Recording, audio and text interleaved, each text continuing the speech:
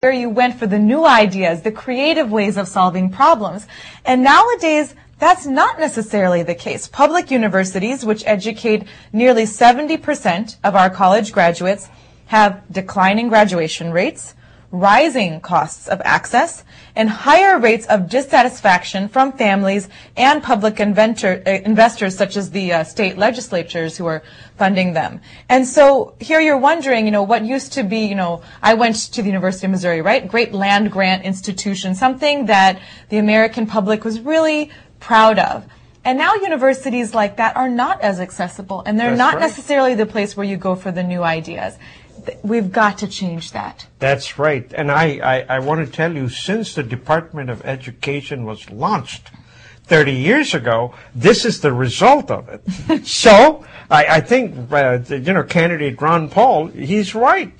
Take away the Department of Education, give it back to the states, give their schools back to the counties, let them get the best teachers, let them hire, and of course you have to do away with the unions too, Well, I don't think that this is about whether there's a Department of Education or not, and, saying that all labor unions are a bad thing. In fact, I think it's about how we think about education. Higher education has been really focused on maintaining scarcity, like scarce skills. And you should be exclusive. The more exclusive you are, the better you are. When really we need to be more inclusive, right? We need to be linking what's going on at the universities with our country's socioeconomic success. Right? That these things are directly connected to one another, and we should no longer be separating them. And then you could see that the imperative for innovation is not just a process, it's the outcome. It's both. Chile. In Chile, folks, when you go to school, you actually pay a fee. And sometimes the fee is larger than the average salary of a person. That's in school. And in Chile, they're having demonstrations every single day. They're writing right up to the politicians, standing on their tables and saying, no, we must have free education. If we don't have free education, the poor people will never get educated. It is the game of the rich people. So education is, of course, everywhere. Everybody's talking about it, and you sincerely hope that the world gets better at educating the kids, because to get out of poverty, the only way to go is to get an education. Well, speaking of poverty, the 2010 census numbers that were released in September have now been updated, and the poverty numbers are actually worse in this recent kind of supplemental study from the Census Bureau. Back in September, they were talking about 46.2 million Americans found to live in poverty. But now the new number, the new report is 49.1 million Americans. Why the difference? Well, essentially what they're saying is that the Census Bureau has found a different way of calculating poverty, and this new measure is taking into account the huge amounts of money that are spent on social services benefits provided to the needy, as well as expenses such as medical care and payroll taxes. So when you take all of these things into account, you're getting a very different picture of poverty in America. One of the striking things, the poverty rate for the elderly is huge. The rate for those 65 and older was 15.9% based on the new measure. The old measure was saying it was only 9%. The big reason for that is out-of-pocket medical expenses, which were not captured in those official numbers, but the new report is capturing those out-of-pocket medical numbers.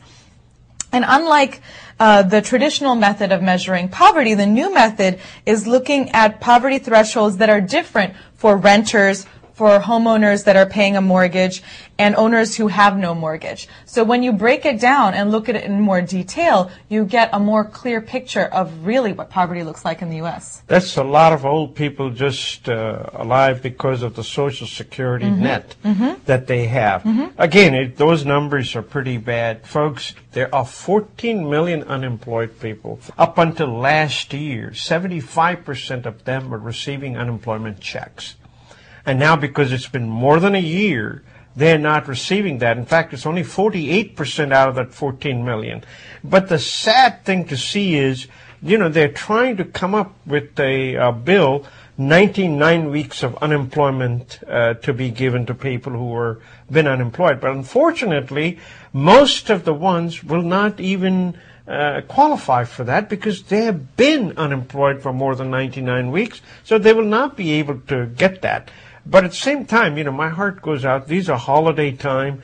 It's, folks, if you can hire just one person, please go out and hire, because I really think it's businessmen who can hire. It's not the government that's going to solve the unemployment problem. So if you can find it in your heart on these holidays, if you can hire one person, it'll be good. You will have better holidays. You may have recently seen something in your email or on Facebook about leave the big bank and join a credit union. There has been quite a grassroots movement, anti-big bank movement, among people online, fueled by groups like MoveOn.org, Progressive Change Campaign Committee, and we actually had an official bank transfer day last weekend. Essentially, a lot of people are being encouraged to take their accounts out of places like Bank of America, who are threatening all these higher fees, and move them into those local credit unions. And that has clearly happened. The business in the credit unions has gone up, and a lot of people are definitely lining up to start those new accounts. But the question in the CNN Money article is, what difference does it really make to the big banks? The big banks that these customers are leaving are so big that many of them have barely felt a dent in their account holdings. Not only that, but they have so much money, they can't lend it out. So they're actually trying to reduce their asset. So this is something good for them, actually. But Occupy Wall Street will be very happy with it if you're going to punish the banks, That's how they look at it. But by the way, folks, you would think that in a place called Hawaii, you'll have more millionaires. But that's really not the case. The most millionaires you will find is in the state of Maryland, right in our backyard. Really? Here. You have 7.22% of the households that have assets that are more than $1 million. It's in Maryland. Wow. Virginia is now far behind. 6.26%, number 7 in the country with that many millionaire households. D.C., number 10, with 5.88% of all households are $1 million and more. But state of Maryland is not grateful that they have so many millionaires households among them. In fact, state of Maryland is considering a millionaire's tax. Really? They don't understand that the minute you're going to do that tax, state of Virginia is going to be poaching them. Just like the story that you did about the credit unions poaching on the big bank customers, that's what is going to happen.